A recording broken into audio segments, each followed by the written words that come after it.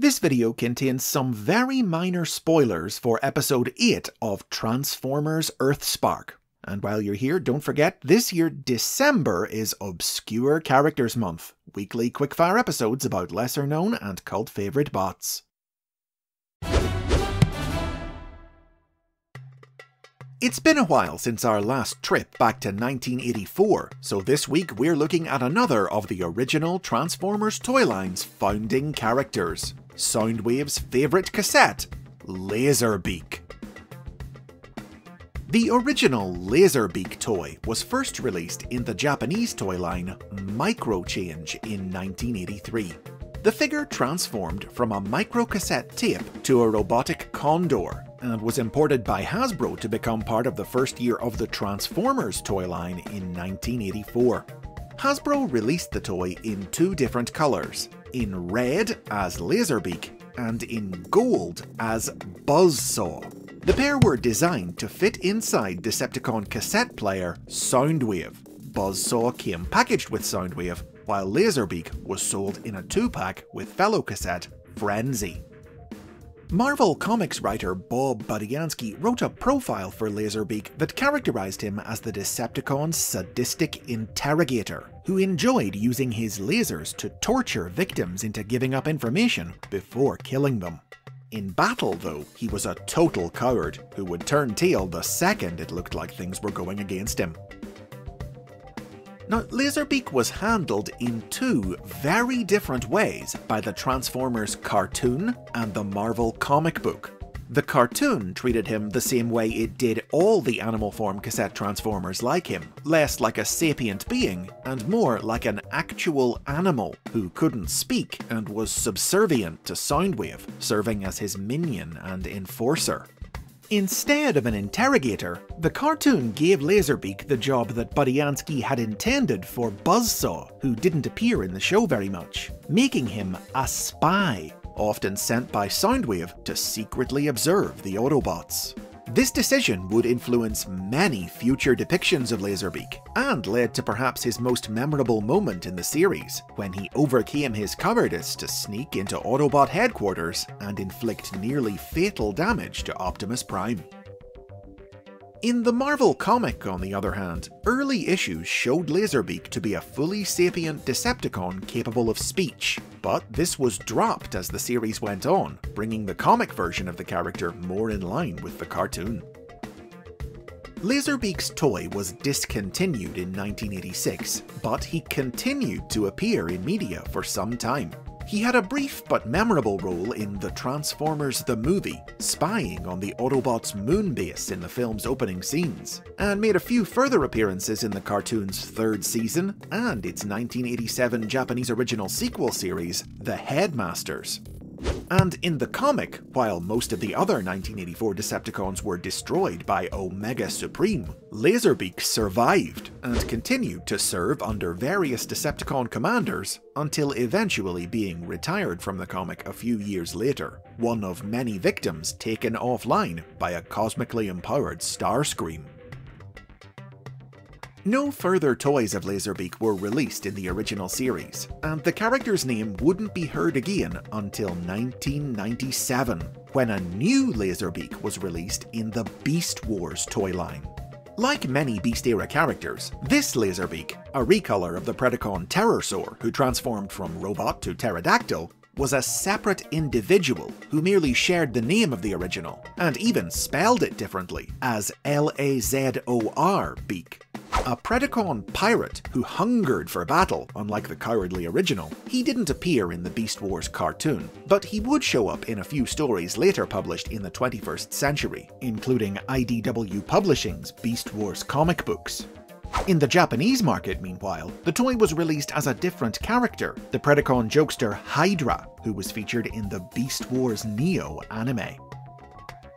LASERBEAK's name returned to its original spelling for 2002's Transformers Armada.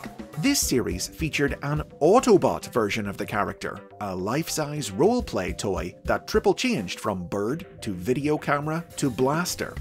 As seen in the Armada cartoon, this LASERBEAK was a spy drone given to the Autobots' human allies, who helped and protected them in the field, and allowed them to aid the Autobots by conducting battlefield surveys and reconnaissance for them. Following these deviations from the classic formula, LASERBEAK was returned to his roots by 2005's Transformers Cybertron, in which he once again appeared as the faithful minion of Soundwave. And that's how he's been consistently depicted ever since. Today, he's usurped Buzzsaw to become Soundwave's standard pack-in partner, with new versions of him regularly coming included with new Soundwave toys, and appearing alongside him all across Transformers media. However, the dated nature of his original alternate mode has led to multiple attempts to update LASERBEAK with new forms more suited to the modern era.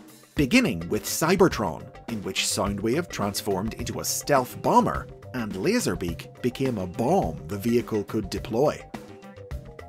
In 2008, Transformers Animated played up Soundwave's connection to sound and music to reinvent LASERBEAK as an electric guitar that delivered powerful sonic attacks. In the animated cartoon, he aided his master in his attempt to brainwash the Autobots, until Optimus Prime got a hold of LASERBEAK and used him to beat Soundwave into submission. Modern depictions of LASERBEAK usually follow the original cartoon's lead and make him a mute animal, but sapient talkative versions of the character do occasionally appear, such as in IDW Publishing's comic books, in which he and Buzzsaw liked to perch on the sidelines and deliver mocking commentary on everything going on around them. Another LASERBEAK with the ability to talk was the version featured in the 2011 live-action movie Dark of the Moon. This LASERBEAK had the power to transform into anything he wanted, a talent he used in his role as Soundwave's personal assassin, adopting different shapes to get close to and eliminate his targets. Accordingly, toys of this LASERBEAK released in the various movie toy lines have given him a variety of forms, including a VTOL aircraft, a blaster for Soundwave, and strangest of all, a pink version of the Autobot Bumblebee. But the most prolific modern incarnation of LASERBEAK was the version featured in the Aligned continuity. Between 2010 and 2020, he appeared in almost every major entry in this shared universe of toys, cartoons, games, and more, taking different forms in each one. First, he appeared in the War for Cybertron video game and its various sequels and spin-offs, with a tie-in toy released in the Transformers Generations line, giving him the alternate mode of a Cybertronian data disk. Then he was featured in Transformers Prime, in which he simply converted into a chest plate for Soundwave. As seen in the Prime cartoon, he served as a second set of eyes and ears for his stealthy master, a link the Autobots once exploited when they captured LASERBEAK and used him to transmit a virus through Soundwave into the Decepticons' computer system. At the conclusion of Prime, LASERBEAK and Soundwave were trapped in the alternate dimension known as the Shadow Zone, but they escaped in the 2015 sequel series Robots in Disguise and adopted new alt modes, with LASERBEAK now converting into a turret for Soundwave's vehicle mode. LASERBEAK wound up being defeated in battle by Optimus Prime and was finally taken into custody.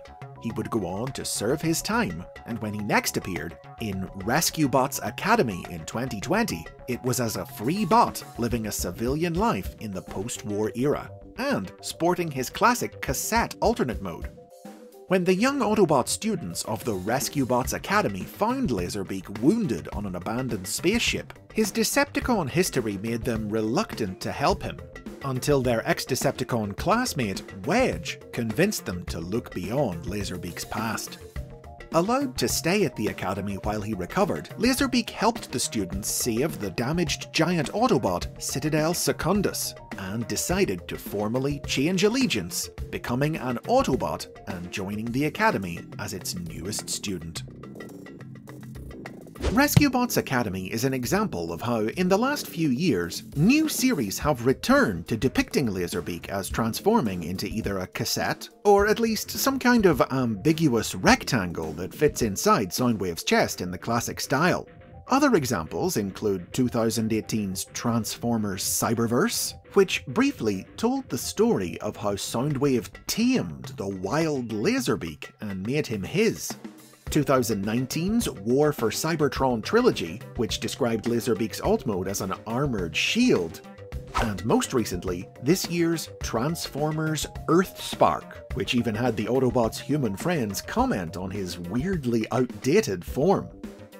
But whatever shape he takes, wherever Soundwave appears in the Transformers universe, you can be sure that LASERBEAK won't be far behind. And those are the basics on LASERBEAK. Tell me about your favourite version of this tinfoil turkey in the comments. And don't forget to subscribe and turn on notifications so you don't miss next episode as we kick off Obscure Characters Month.